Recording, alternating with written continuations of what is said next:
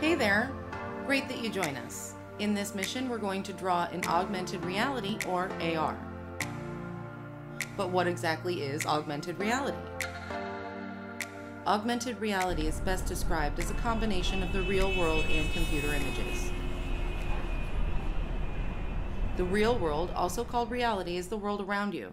The things that you can touch, such as the people, the flowers and trees, the sky. You could cover this real world with images that you've created by means of the computer. Such an image that you create with a computer is called the digital world or the virtual world. In augmented reality, these two worlds will be combined. The real world will be enriched with the digital world. Maybe you're familiar with this app. With your phone, you'll film yourself in the real world, and the app applies a cool mask, the digital world, on top of that. Or this one from IKEA. With your tablet, you can look at the space where you plan to put a new piece of furniture. The IKEA app puts a digital layer on top of it. This way, you can already see if this new couch will look good in the room where you want to place it. Maybe you already realized it. In order to create augmented reality, you need a computer and a screen. A computer to create the digital layer and the screen to show it to you. You often use your phone or tablet for augmented reality. But there also are special glasses such as the HoloLens. And who knows, maybe in the future, small contact lenses will replace the screen.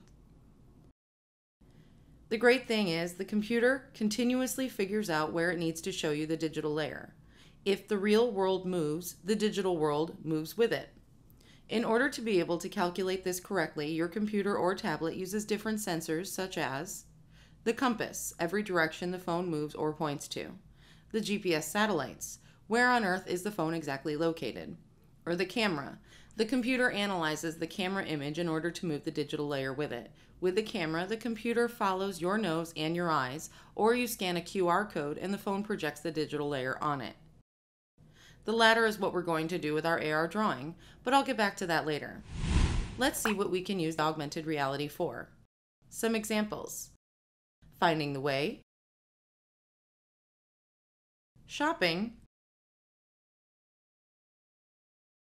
learning things, having fun with it, gaming, and this one. Do you remember this one? Pokemon. Digital Pokemons were added to the real world that you can only see and catch on the screen of your phone. You're going to make something similar. We're now going to draw in augmented reality. In this series, you're going to 1. Design your own augmented reality. 2. You make a drawing for in the real world. 3. Create an extra digital layer that you add to your drawing. This layer can be a secret message, but also a picture or an audio message. 4. Then we add everything together to the program Metaverse. 5. Create the QR code to start our AR layer. 6. And we're ready to test it. In my example, I've printed the drawing of my real world on a t-shirt.